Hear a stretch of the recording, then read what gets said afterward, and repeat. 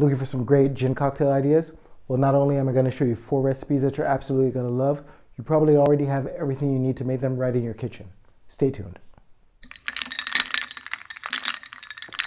What's up guys, Sam James, Barprints.co, and in this video I'm going to show you 4 great gin cocktail ideas to help you get the most out of your favorite bottle of gin. Now if you're new to the channel and you're looking for the best in bartending tips, bartending tricks, and bartending videos, don't forget to hit the subscribe button right down here, and don't forget to click the notification bell to make sure you never miss a new video whenever it comes out. Now when I say easy gin cocktail ideas, I mean gin cocktail recipes where gin is the one and only alcoholic ingredient in the recipe, and the rest of the ingredients are very simple stuff, things you probably already have in your kitchen like I said, or you could fix with an easy trip to the grocery store. Now I've actually done another video on rum cocktails following the same philosophy, this one right here, and go ahead and feel free to check that one out right after you finish watching this one, just so you can have some more great ideas for your next get-together. Now the first of our easy gin cocktail ideas is a very refreshing cocktail called the East Side.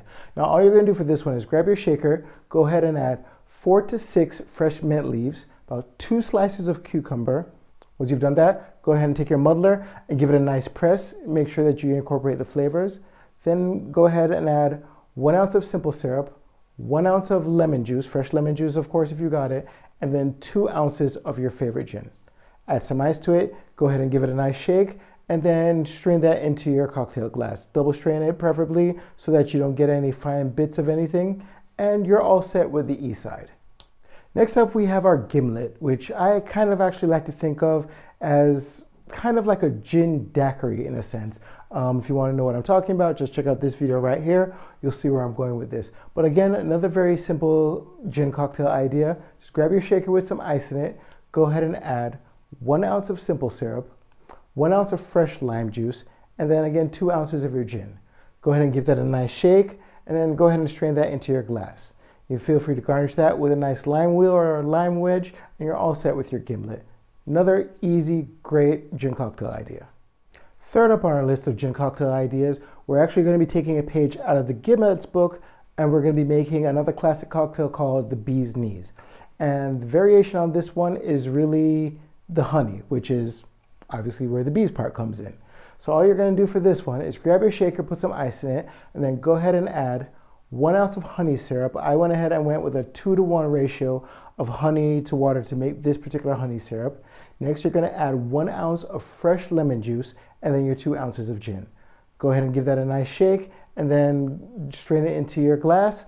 Now you can garnish this again either with a lime wheel or no garnish at all is perfectly fine.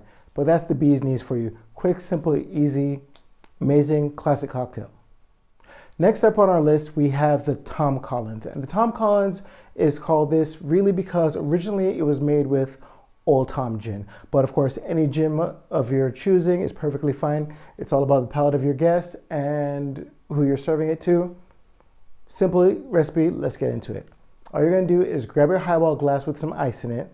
Go ahead and add 1 ounce of simple syrup, 1 ounce of fresh lemon juice, and your 2 ounces of your preferred gin.